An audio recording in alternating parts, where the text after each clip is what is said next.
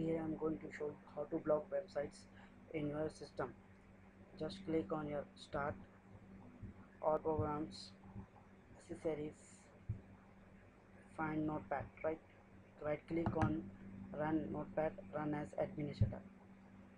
Just click on file, open it and find your host file. The host file is located on your C drive. Just click on your C drive, local C drive, click it, then locate your Windows folder, then find system32 folder.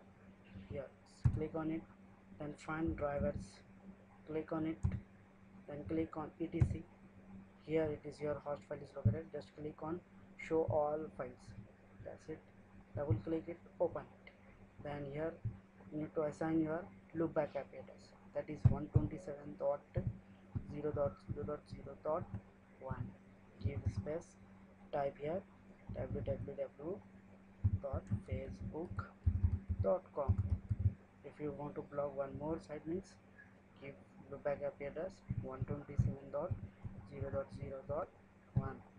give space www.you2.com. press Ctrl S to save it. That's it. Exit it, close that one and open your browser and type here Facebook. See, Ctrl S. See, it's not working. Just type here YouTube.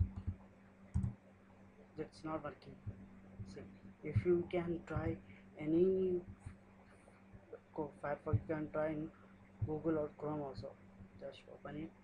Let me check if it will open or not. That's it. Type here facebook.com. Press enter. See, it's not working, right? We can type here YouTube. Okay, press it. That's not working.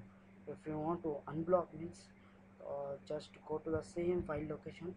Here press enter, open your host file and open your notepad, remove YouTube, Ctrl S, press, then go to your Firefox, right click. That's it, it's working.